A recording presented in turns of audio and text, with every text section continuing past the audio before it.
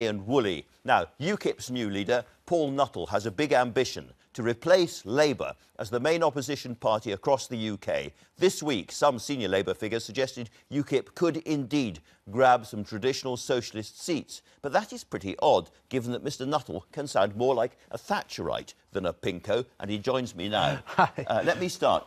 Are you serious that you can take out Labour seats in large numbers in the north of England? Yes, I am, because the Labour Party and its current guise, led by Jeremy Corbyn, seems to be interested in the issues which swirl around the Islington dinner party.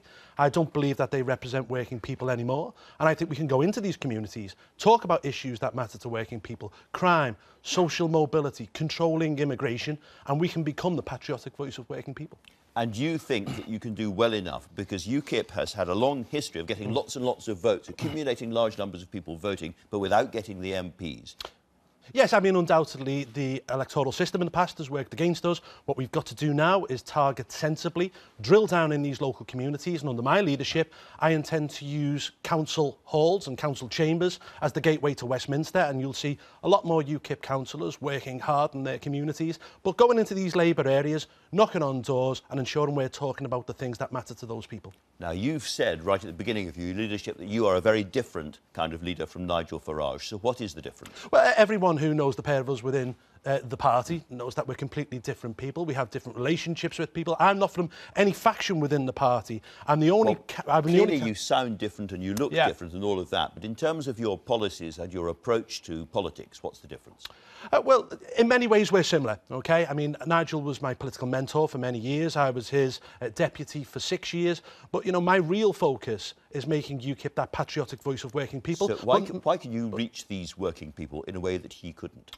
Well, look, Nigel took us from 0% in the opinion polls to getting 4 million votes at the general election and delivering us Brexit. You know, his legacy is immense. I've got big shoes to fill. I intend to do it. And, you know, my background, I think, plays into the fact that I can go into these Labour communities. I'm a comprehensive schoolboy. You know, I come from a working class family in a working class area in Bootle, and I think we've got fantastic opportunities.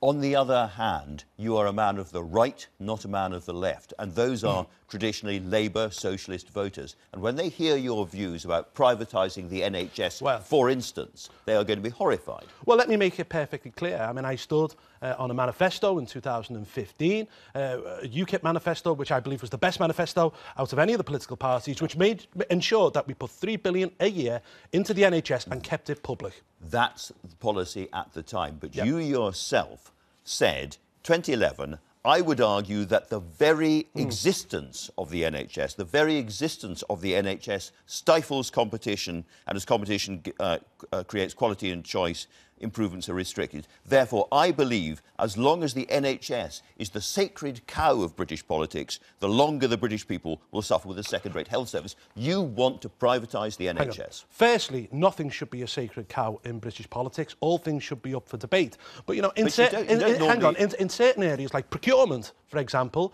I think the NHS could do better, because in certain areas the NHS is paying 30% over the odds for certain drugs. If you brought in a private company, you could hire and fire on the results they got for the British people. But you're not talking about procurement there. You're talking about privatising the NHS, which for a lot of Labour voters is anathema. Under my leadership, UKIP will be committed to keeping the NHS in public hands and free at the point of delivery. Let me remind you of what you said at the famous hustings in 2011. Yeah. What about privatisation? Well, OK.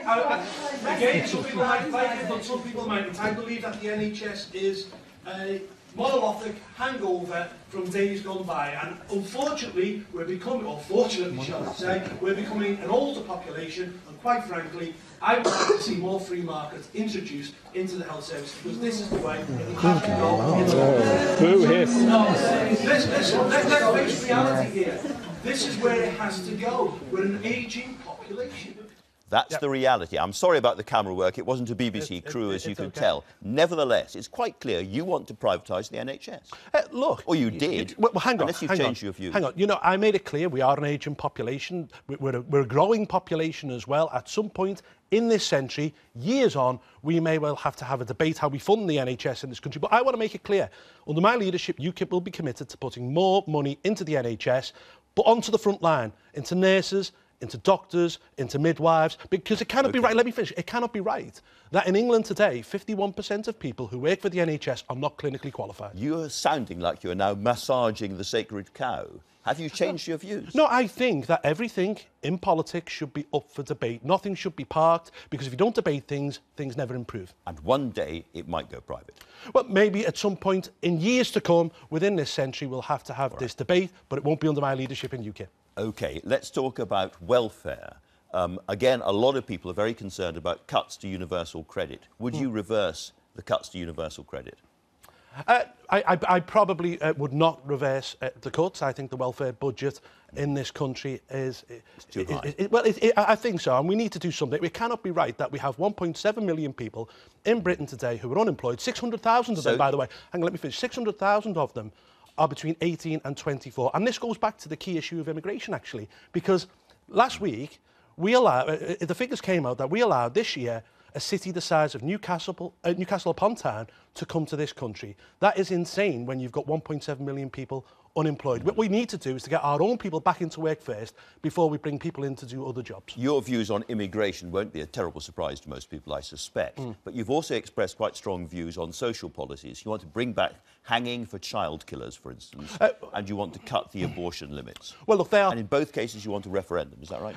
Hang on. They are my personal views. For example, on the issue of child killers, if there was a referendum tomorrow and that was on the table, I would vote in favour. There's other people in UKIP who would vote differently. That is not going to be UKIP policy. It's a personal view. Would you like a referendum on that? UKIP's policy has always been that if, say, 10% of people sign a petition in a small time frame, it would trigger referendums. It works in Switzerland. It can work in this country as well. It's called direct democracy. All right. You'll have seen the story in the newspapers today. Yeah. Do you have a PhD from Liverpool Hope University? No, and I've never claimed I've got a PhD. It's on your website. It's not on my website. It's on a LinkedIn page that wasn't put up by us, and we don't know where it's come from, OK? So I've never claimed that at all. Did you ever play professional football for Tranmere Rovers? I played for 5 years for Tranmere Rovers as a schoolboy and a youth team player. I've never claimed that I've been a professional. It was one press release in 2010 put out by a press officer who knows nothing about football. You have a very over-enthusiastic researcher. Do you still have that enthusiastic researcher? Well, I don't know where that comment has come from.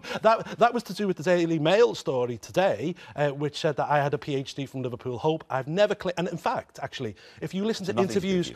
It's nothing to do with me. And if you listen to interviews I've given over the past 5 years, I've always spoke about wanting to finish my PhD, which I started in 2004. Final, very quick question, if I may. Do you think the way things are coming out in the papers at the moment, the Conservatives are going to betray the Brexit vote?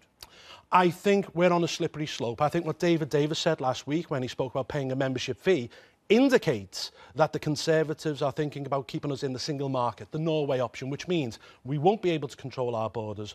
We will have to pay a membership fee. We can't sign our own free trade deals. And indeed, we'll have to comply with EU regulations and directives. That is not what people voted for. That is not what people voted for on June the 23rd. They voted for a clean Brexit. Paul Nuttall, thank you very much indeed for talking to us. Now